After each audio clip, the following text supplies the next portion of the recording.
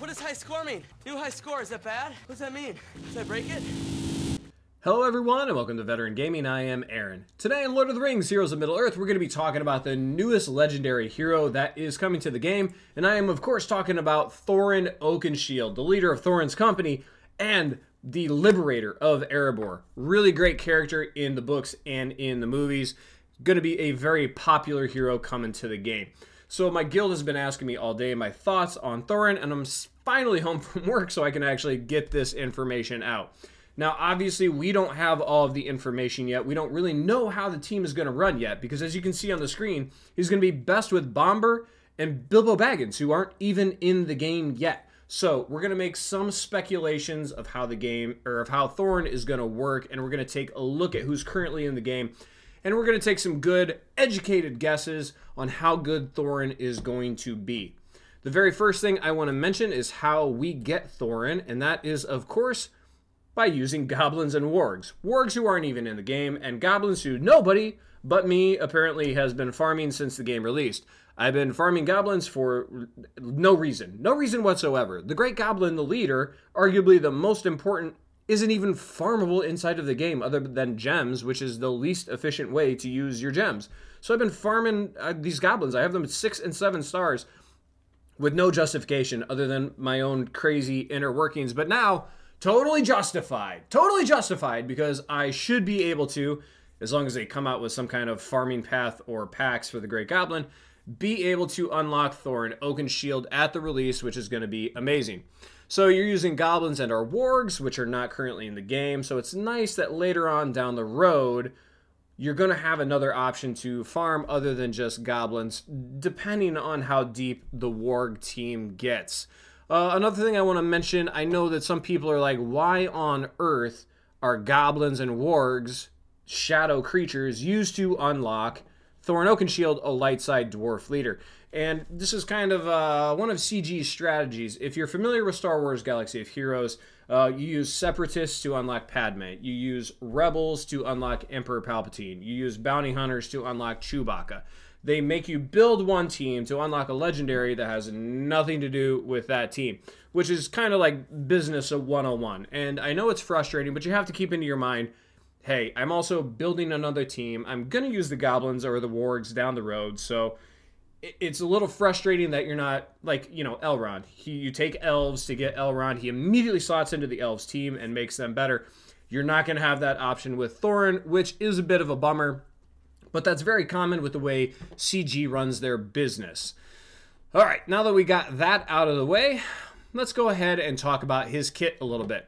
So I've heard some people saying his kit doesn't look that great, which I kind of understand where they're coming from, especially if you don't have a lot of experience with this style of game or with the way Capital Games runs their games. But I want to point out a couple of things that I think are really, really key.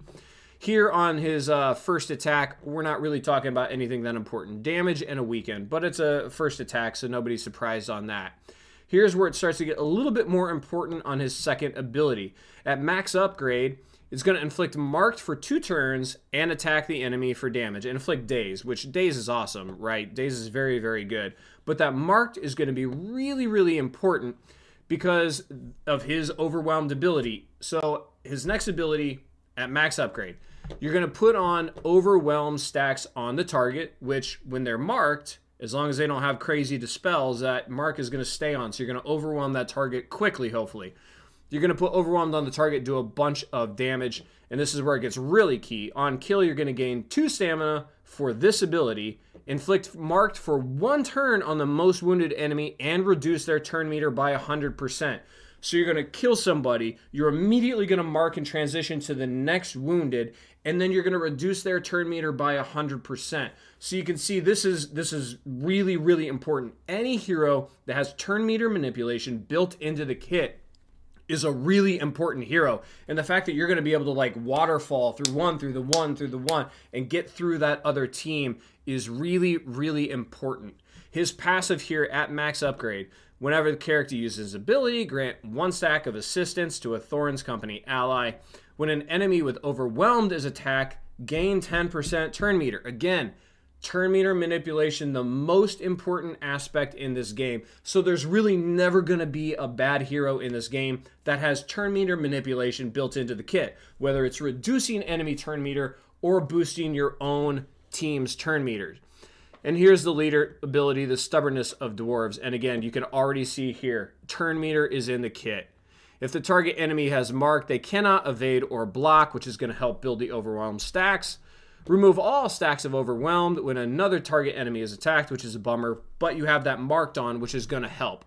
When an enemy with overwhelmed dies, Thorin's company whole squad gains 10% turn meter and heal for 10% max health. So the way I see this working is you get Thorin's company up and running. You mark one of the targets. Everybody starts pounding away on that target. You kill that target. You immediately mark the next one. Your turn meter increases, and you immediately start launching hits onto the next one. That can start burning him down, move to the next one. So what I think is going to be the most important part of getting Thorin and his team up and running is getting Thorin to be very, very fast. So if we look here, obviously best with Bomber, Bilbo Baggins. If we jump over to the game real quick, we can see that the other current members of Thorin's company, a couple other dwarves here. Where are you? Where are you? Where are you? Okay. Feely, Biffer, and Keely. So Biffer is actually a leader. So he is the first one that immediately jumps out to me as being part of a separate team, probably an all-dwarf team. Maybe throw him in with like Gimli or Legolas. I don't really know how that's going to play out yet. But Feely and Keely have synergy specific to the two of them, so you want to keep them together, a lot like Merry and Pippin. So if you're going to run Bilbo, Bomber, Feely, Keely, and Thorin at the time, I think that's going to be a pretty solid combo. One thing I do want to mention is, here we go, here's our stats, get our speed up here. So we don't exactly have blazing fast dwarves, as you can imagine. As we drop down here, I mean, Feely is way down there, Keely is way down there, Biffer is way down there. So we don't know. We assume Bilbo is going to be lightning fast because he's a hobbit and most hobbits are lightning fast.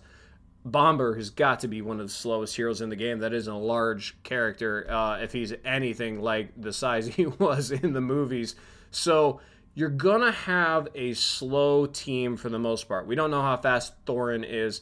I'm kind of assuming he's going to be, as a legendary hero, kind of up here in the Faramir and Niramiri range, but I don't really know.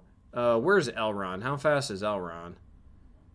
Elrond isn't that fast. Yeah, Lord Elrond's all the way down here. So just because he's a legendary doesn't mean he's going to be stats through the roof. So he might be also pretty slow down here in between Feely and Keely or something.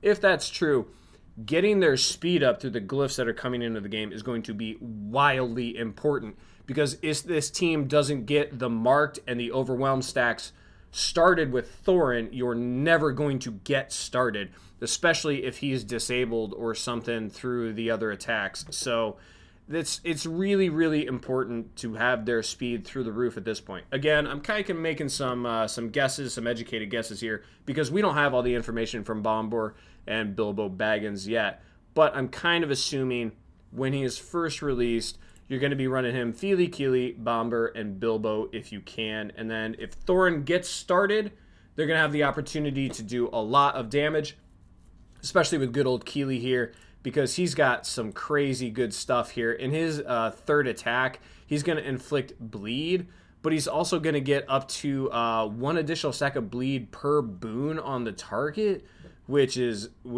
big. I mean, if you're hitting with 3 stacks of bleed plus doing damage, you're getting the assistance through Thorin. I think there's a really good chance here that they are pumping out some serious damage once they get fully up and running. So although I'm not entirely sold yet on Thorin being, you know, a world beater, taking out Lord Elrond, no problem, I do think it's going to be really, really important because he has that turn meter manipulation multiple places in the game. And actually, as I just scrolled right here, I just saw, what here? Make sure Thorin has enough focus and speed from glyphs to ensure he inflicts marked consistently. if he's fast and he gets that marked out quickly and all the other dwarves start coming in, I really don't see... If this team gets started, I don't know how they can be stopped. Let's put it that way. Unless you have somebody built in with, like, when the other team's gaining turn meter, they gain turn meter, or some kind of crazy dispel. I don't know. I don't know how you're going to beat that other than get them down before they can get started. So we'll see how it all goes. Hopefully this is helpful. Hopefully you've been farming goblins very randomly like I have, and you're going to be able to unlock Thorin quickly. So we'll see how it goes. If you have any questions, comments, concerns, any kind of speculation on his kit or how the team is going to run, make sure you leave it in the comments section down below. If you enjoy the video, please give me a big thumbs up. Don't forget to subscribe to the channel so you don't miss upcoming content. And as always, have fun, good luck.